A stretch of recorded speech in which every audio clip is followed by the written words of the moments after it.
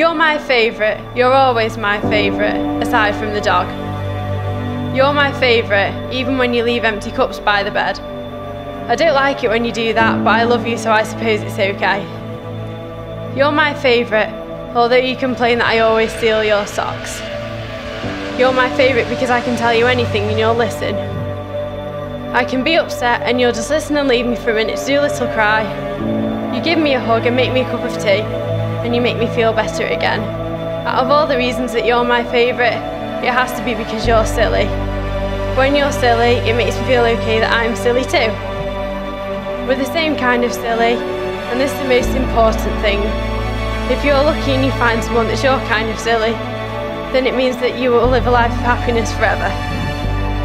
You're my favourite, out of everyone in the whole world, because I know that you're my home. And it's lovely. It's lovely because it's me and you forever, and the dog obviously.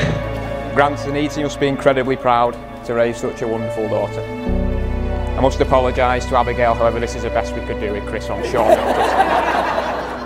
I'm the best man, I'm not a miracle worker.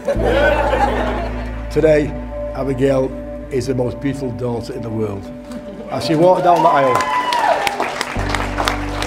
there's no more beautiful today than it was, Abigail. And you are as beautiful on the inside as you are on the outside. And you really are. I'm not just saying that, you're fantastic.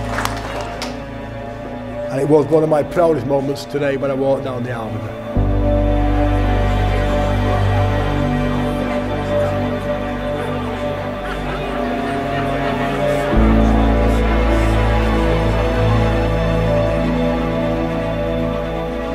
I know it's cliche, but Abby, you really are my best friend and you make me laugh every single day. Believe it or not, but the day after I met you, I genuinely told people in work that I'd met the girl of my dreams in 53.